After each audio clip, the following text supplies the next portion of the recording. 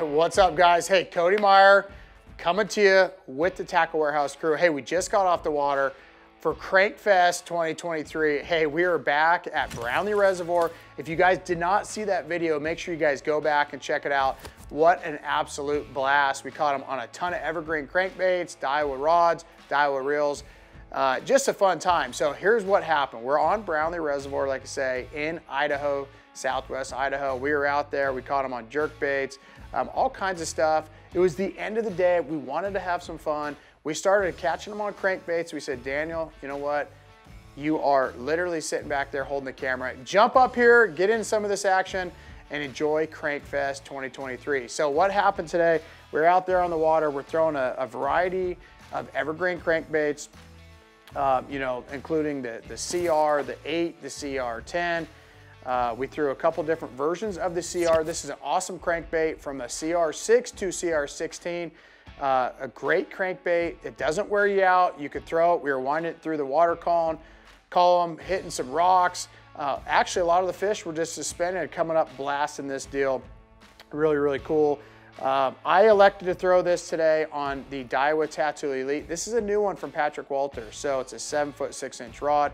All the crankbait rods today were from 7 foot to 7'6". So generally speaking, for all crankbaits, I like something in between there, that 7 foot to 7'6". Today we happen to be throwing Daiwa Tattoo Elite rods.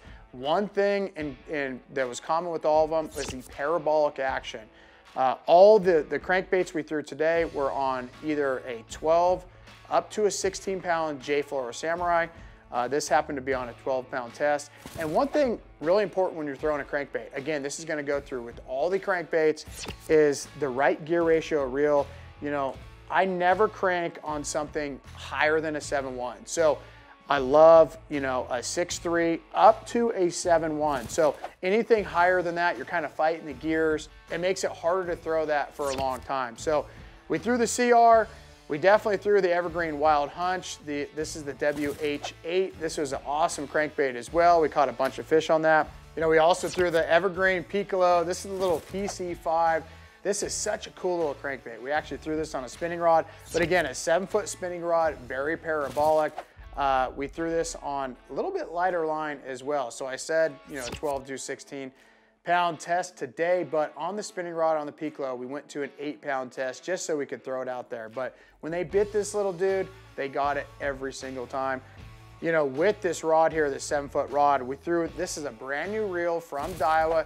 This is a Daiwa Tatula LT MQ. So this is a new monocoque body, 3,000 size. So you could really throw that bait a long ways. You know, as far as the line, we were throwing a 10-pound Daiwa J braid. This is the grand chartreuse color with a 10-pound Daiwa J Fluoro Samurai. Awesome combination on there.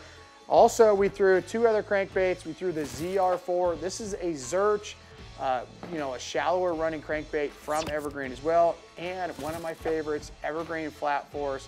Awesome, awesome crankbaits. Overall, we had a blast. Make sure you guys check out the last video and see all the action, jam-packed, and of course, all the stuff you guys saw in the last video and right here is available at tacklewarehouse.com.